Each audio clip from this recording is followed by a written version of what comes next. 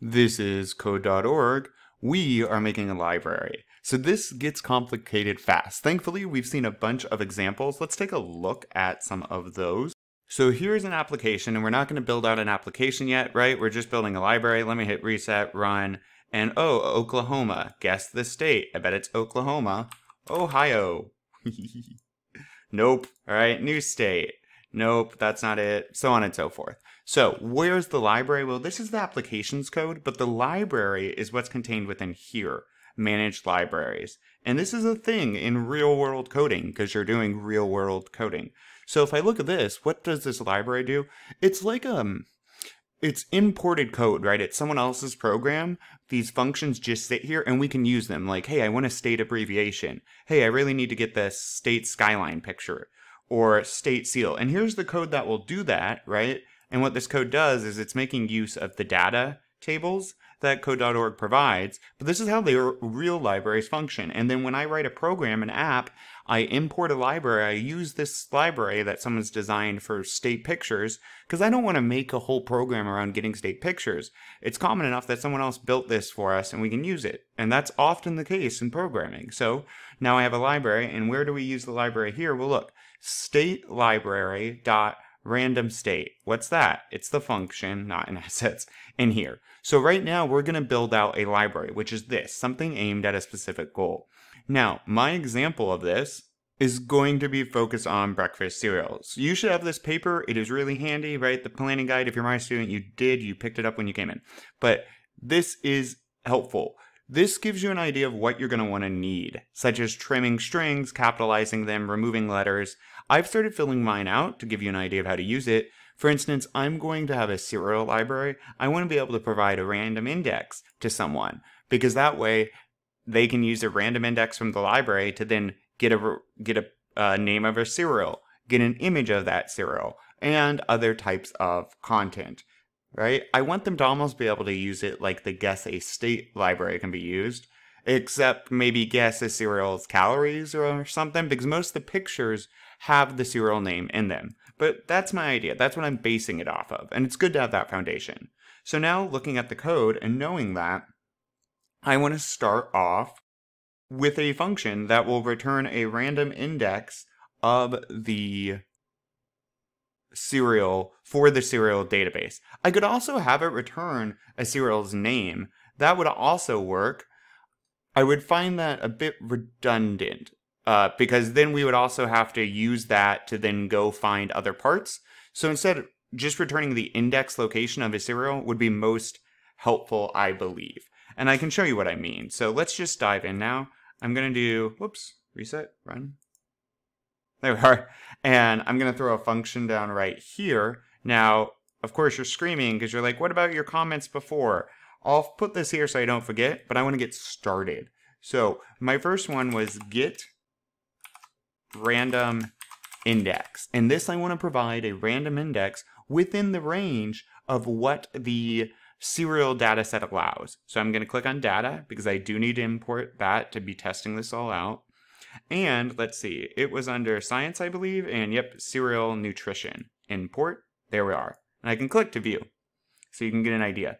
Now, I'm going to get the name column first into a list. So here, inside this function, and you do want to contain all of your stuff inside of functions. You wouldn't want a variable outside at the top here because this is a library. You want the variable to be created only when the specific function is called, or method by someone using the library. All right, so my variable here is going to be, I'm going to call it name list. And what will it be? It will be the cereals. Well, how do I do that? I head over to data. I need to get column. Okay, get column of, well, let me do choose cereal nutrition. And then what column would I like to access? Choose. And I'll go ahead and do the name. The IDs is one off, right? Because the index is 0. So the ID is actually one off of the index because index starts counting at 0. Okay, so variable, and here what am I doing? I get the entire list of names. Now I'm not going to make use of the names at the moment. I just need to know how long the list is because I got to return an index that is of an appropriate length. I don't want to return index 1000 if there's 8 things in the list. So I'm going to now do var index, and index is going to be equal to a random number starting at 0, because I know indices or index start at 0, and it's going to go to name list.length minus 1. This minus 1 is critical because .length tells you how many items are in your list. So say you have 3 things, right? You have 3 things in a list. I don't know, apple, orange, and unicorns in a list. So your length is 3. Well, what indexes do you have? Well, you have index 0 for apple, 1 for orange, I almost forgot what it was, 2 for unicorn. And if length is 3, that would hurt you because you can't have a 3 as an index. That's why we do get length minus 1, and so it's always up to date and will never be too large. Now what we would need to do is return. And that's exactly what we're going to do. Where do they put the return statement? Is it in functions? That would make sense. And I'll return index. Now, if you think this is unneeded, you could just do random number right here and directly return it. I think it helps provide clarity what this number will be used for, so I'm going to leave it as is. And I now have a return, so I want to make sure to be writing in some of this data, some of this information. So I just said index within the serial data sheet, or I could just say data, I guess. What I'm saying is, well, an index within it. That's somewhat of an abbreviated statement, but you get the idea. All right, now, what else did I want? Well, I wanted to do a serial name, right? So now that we've provided them an index, what if they would like to get the serial name? Same deal. And now it's easy, but they need to give us a parameter. They would need to give us an index. So function get name, and then this is going to be, oh, I don't need to say var. I'm going to say index. So I need to know what serial they're looking for here. Get name index. And then once we have that index, we can say, and I'll again use a variable. It's not entirely necessary. Well, this one is. We need to create the list because, again, we're only using the list. We only create the list each time a function runs. You do not create it at the top. So if we need to get the name, I'm going to get a name list, same as this. I'm going to grab that column. I'm going to... You can't create stuff at the top because you can't have it sitting around. This stuff only exists in the moment that someone else calls the library. It's not just sitting there going. All right. So now I have a list of names, and then what do I want to do?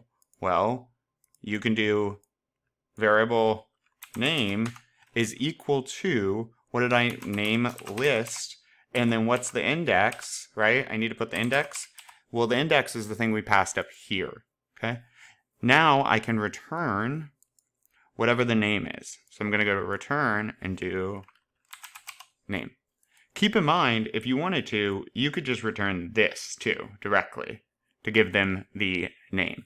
It also makes code more readable to use for libraries because anyone could take a look at a library and understand, oh, you got the index of a serial. Oh, you're getting its name now. All right. Now, what else did I need? I wanted to get the picture as well, and that's going to look very similar to this. So much so that I am going to do, I'm going to highlight all this. I'm going to do copy, enter, right click, and paste, get image, and then what do I want? Okay, get image, is that reserved? I might say get serial image, just in case. And then I need the index, serial nutrition. That's still the name, but what do I want for a list? I don't want the name, I want the image. So box image, and we'll say, I'm going to call this list pictures. Okay, and then when I use index here, right, index, what will this be? I'll just say I need it here. I'm going to say all pictures to make it clear, and then this will be picture. That means this will be picture, and this needs to be all pictures. Let me show you what I mean. All right, so what we just did here is, oh, I hate that, it's hard to read. What we just did then is all pictures is equal to, hey, go get the column serial nutrition, get the name column. Oh, And see, that's not what I wanted. Why didn't that change for us? We need the box image. It's being grumpy. We know what we want. We need the box image, and then with the box image, with all those pictures, with the list of pictures, I'm going to use the index that's passed, assign it to picture, and return picture. And again, I could do this, and that would do the same thing. I think the way I did it makes it more clear. All right. So we got a picture, we got that. I want more of these. I want this for calories as well. Except I'm going to have for check calories, right? Yeah, I'm going to have a check calorie function, which is just going to check if the person has the correct calories. So, yep, let's do function check calories, okay? And then I actually need a parameter here, and this will be guess. So the user's guess. Now, how will I do this? I need a new list, var, all calories, I guess. And then I need to grab data and our table again. Choose cereal. Choose calories. And that one actually did it. So now I have calories here. We're getting a whole column of all the calories in the list, right? And then what am I going to do? Well, when the user runs this function, they have to put in a number here. So now I'm going to check if that number is equal to the item in the list. So I'm going to do, there's a few ways to do this. I'm going to make a Boolean variable, right? So I'm going to say var correct is equal to false. So var correct will be equal to false. And to check the calories, I'm going to go to control and if. So I'm going to say if guess, right, is equal to all calories. Oh, I need two parameters because I need to know the index. What box are you talking about here? So if the guess is equal to all calories index, which will give us the box. So if the guess is equal to all calories index, so then we use this number to know which box that's currently on their screen. Then we use this number, they submit their guess, and we check if the guess is equal to all the calories index. So the calorie list and the index at which the cereal is at. If that is equal, well, I have this great variable up here, correct, and I'm going to say correct is equal to true, and then I'm going to return correct. So if it's not true, if their guess is not equal to the correct amount of calories, correct would stay false, and we would return false. Now, we could also do it this way, and I always wonder if I should go through. Yeah, so we could also return false right here. Just the word false would do the same thing. And I could then also, inside of here, return true. I think this might be a bit more advanced. The reason this works is because if it's true, it returns true and it's done with a function. Once you hit return, you don't run anything more in the function. You just go back to where you were. I'm going to leave it as is because I think that is more usable right now. So check calories. Cool. And this yellow stuff is fine. It's saying you haven't used it or I have a misspelling. Where did I spell calorites? Oh. Okay, so maybe that yellow stuff isn't fine for me. Yikes. This stuff just means we haven't used it yet, which makes sense for a library. So there is one other thing I'm going to add, and that is I want a function that will check if any item has that many calories. So if they get it wrong, I'm thinking we could check, or the person using my library might want to see if any item has that many calories. So check, let's actually all calories check. Sure, all calories check. And then the parameter here will be the amount of calories. So I'll just say the guess again. All right. I'm going to do the same thing. Well, Well, let's first do a for loop, because if we're going through an entire list, I need a for loop. Well, actually, first, I need my list. So var blank, var what? Well, I said, let's do all calories. And so then we need to get the data, get the column. What column? The calorie column. The calorie column. Cereal calories. All right.